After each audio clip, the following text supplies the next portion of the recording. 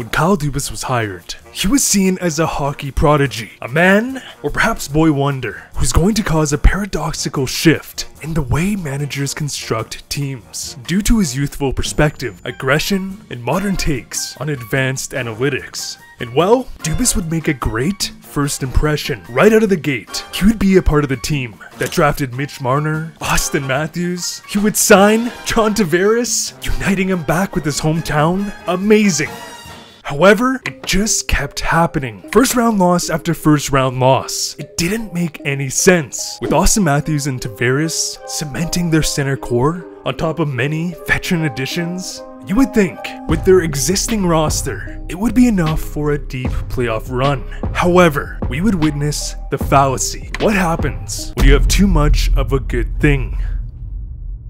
In September of 2018, the San Jose Sharks would make a blockbuster deal as they would acquire the two-time Norris winner, Erik Karlsson. And aside from the fallout of this trade, ouch, the Sharks now had two of the best defensemen in the game. Hell, Brent Burns and Karlsson. And get this, we're top 3 in Norris voting 7 times in the previous 6 years. In 3 of those years, they would win. 3 trophies in 6 years is crazy. This might be the best decor we have seen in the Cap era. Except, they were the same player. Yes, Karlsson has more of a finesse, silky playstyle, and Brent Burns utilizes his 6'5" frame to allow for a power game, but they are both right-handed shot offensive defensemen. In today's game, a defenseman who plays the role of power play quarterback has never been more important. On the power play, defensemen have the best ability to manipulate and break down the opposing defense because of their positioning on the ice, as they can survey the entire blue line, shift the defense one way, only to pass in the other direction. They also have the clearest path to shoot a puck for deflection. So when you have that elite defenseman, say Cale Makar, they have gravity, as in just the idea of the puck going to that player can rattle the opposition, causing them to cheat on a play, which opens up the ice for a bang bang play. And with that being said, many NHL teams have shifted to the 4 forwards,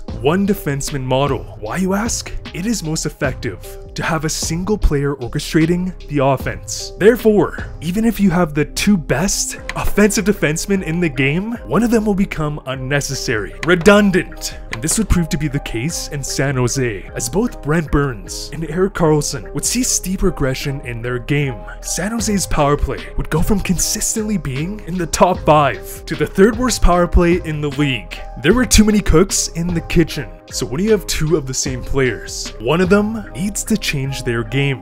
But then the question shifts. If you are a coach and you begin reducing Brent Burns' power play time in favorable 5-on-5 matchups, is his defense worthy of $8 million per season? Probably not. You could find a much cheaper defenseman who can fill that role with millions of dollars to spare. This exact same scenario also played out in Vancouver, as the Vancouver Canucks would acquire Oliver Ekman-Larsson, a man who made his money on the power play. But Vancouver Canucks already had Quinn Hughes, and there is no scenario where Quinn Hughes isn't their #1 power play quarterback. So if you remove the most prominent part of OEL's game, the offense, what do you get? An average defenseman who got paid a boatload of money because of the offensive parts of his game. You forced him to change, he regressed because you already had the same player. But then it would happen.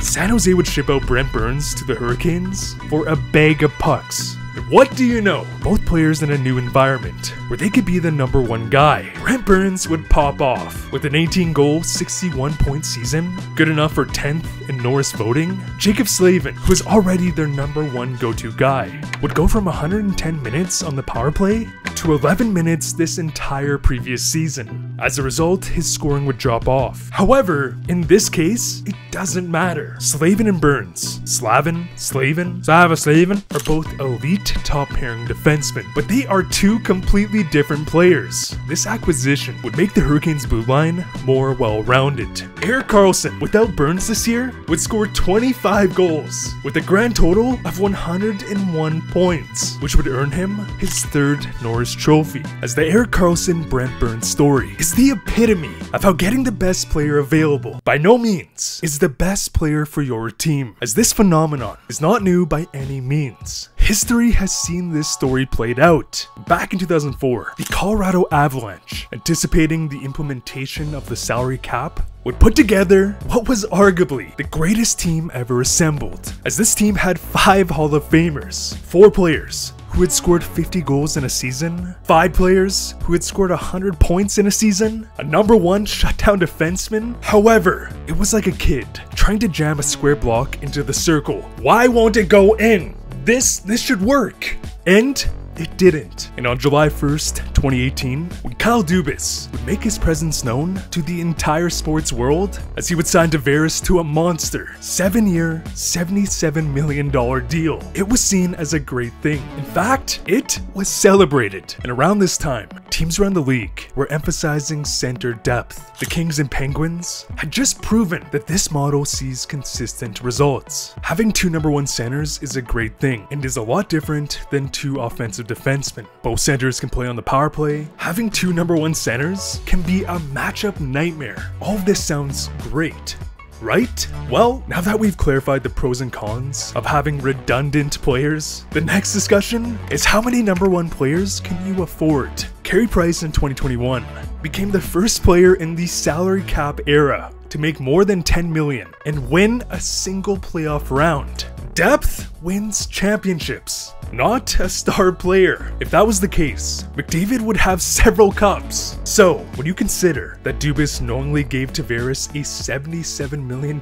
contract, knowing that Nylander, Marner, and Austin Matthews needed to be signed shortly after, it makes me think that Kyle Dubas either thought that Matthews and Marner were going to take team-friendly deals, or that the salary cap was going to raise exponentially to the point where it wouldn't matter. And well, neither happened. In fact, the exact opposite would happen. Why is the direction betting on the salary cap? And keep in mind, this has nothing to do with whether these players deserve the money or not. It has to do with Kyle Dubas running a billion-dollar franchise, betting on an external factor, the salary cap, that he has no control over. Because on the opposite side of the spectrum, we have the Vegas Golden Knights. And I made an entire video about how I think Vegas's cup win is going to change the way teams approach roster construction. Because instead of focusing on the best player available for trades or signings, instead of betting on external factors, Vegas made a bet that their pro scouts will find the guys who may not be the most desirable, but the players who are going to be the best fit within the existing roster.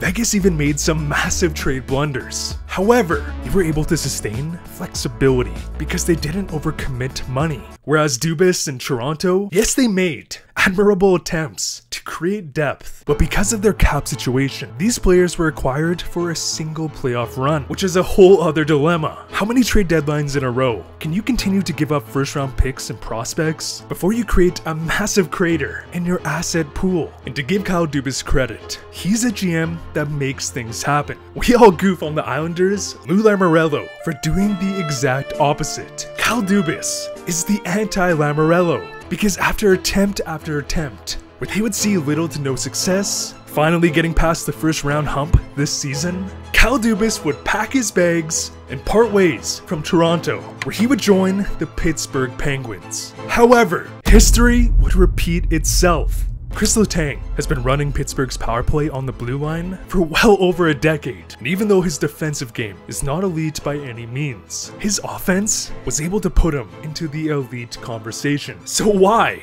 Yes, he made a big splash acquiring the previous Norris winner, but if Karlsson goes to the Penguins, maybe he does maintain his point per game status? But as a result, you are now taking away a massive part of your current #1 defenseman's game, the offense. So is Chris Letang a good enough defensive defenseman to warrant his contract? No, probably not. Chris Letang put up over 50% of his points last season on the power play. His defensive stats say there's more to be desired, and this is nothing against Letang. I respect the hell out of the guy. It has to do with spending your limited cap on players who complement your team, not by acquiring the most expensive defenseman on the market, which will inevitably take away from existing roles. But here's the thing, the Vegas video I made I would emphasize the importance of team culture and how it can single-handedly elevate players to the next level. The Penguins and Boston Bruins have developed the best winning culture in this generation. This culture is so prominent that players like Crosby are willing to take massive pay cuts in order so that they can spend that money on depth. Because of this culture, I do see a much better transition for Erik Karlsson. But does this make this a massive win? Hell no. Let's talk about the title of this video. Is Kyle Dubas a genius or a fraud? If we consider that Dubas' real tenure began in 2018, so after the drafting of Matthews and Mitch Marner, I decided to make a comprehensive list of trade wins, trade losses, as well as free agency wins and free agency losses. Keep in mind, I'm focusing on players who they were able to retain. And well, here are the results. Yep, it is astonishing. Because what's crazy, Toronto has developed great depth scorers, reliable defensemen, but because of their cap flexibility, or I guess lack thereof, even if Dubas was able to develop a player, he wasn't able to retain them because all of their money is tied up rooting to the Tavares signing. And aside from acquiring these stable pieces, don't get me wrong, I'm not saying they're bad players, Dubas during his tenure did nothing positive to sustain success. In fact, Dubas would do the exact opposite of Vegas, as in, he had many notable players within the team's control. Mason Marchment, Sean Durzi, Jared McCann, are you kidding me? Who were overlooked, only for another team to scoop them up, where they have developed into stars. So with that being said, Kyle Dubas has nada major wins during his entire tenure. So to me at least, the man is a fraud. What has he proved? I think it's not fair to judge a GM within the first, 2 to 4 years of his tenure. Now, you can of course single out specific trades and signings, but I have to emphasize that GMs have a vision that can take 5+ years to see results. However, it has now been 5 years since he was hired as GM, and in that time, Kyle Dubas has a negative free agency and trade track record. And aside from Nylander, he would fail to make reasonable signings. In fact, Mitch Marner and Austin Matthews are the only players in NHL history to sign $10+ million deals for less than 7 years. This man was treading water for 5 years, and the success he did see was from the drafting of players on a team he wasn't fully a part of. So, for the Pittsburgh Penguins, let's be positive, and I hope he learned from his mistakes. Oh wait, Sid and Malkin deserve another run, so let's see what happens. And for Toronto fans, I will be positive. Toronto still has amazing building block players. Trading out Nylander for a top pairing, two-way defenseman might just be the key. Toronto finally breaking the curse, making it past the first round,